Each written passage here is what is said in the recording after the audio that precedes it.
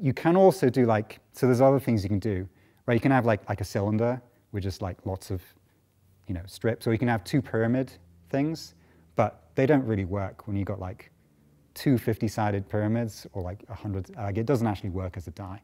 And so this is really, this and the 120 we hope is like, that's the limit, that's the end in terms of a single die. Because the symmetries run out. They just aren't, right, there aren't shapes that work.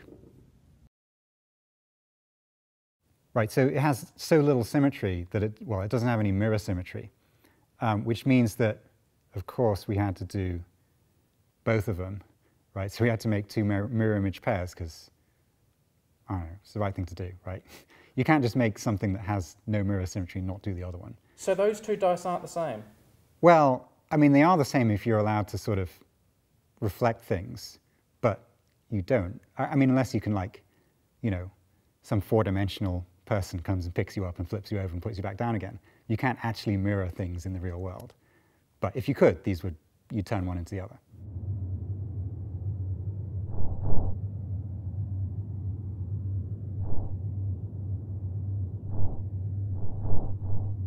So there's your ordinary regular dodecahedron D12, and, well, so we had to do the same thing with, hold on, let's get this lined up properly.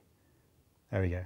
So this is a skewed version of the D12, which is similarly weird. And of course, we had to do both versions of that as well. They're fair as well? Yeah, well, again, apart from manufacturing problems and, all of this sort of stuff. But yeah, I mean, mathematically speaking, they're just as fair as the ordinary D12.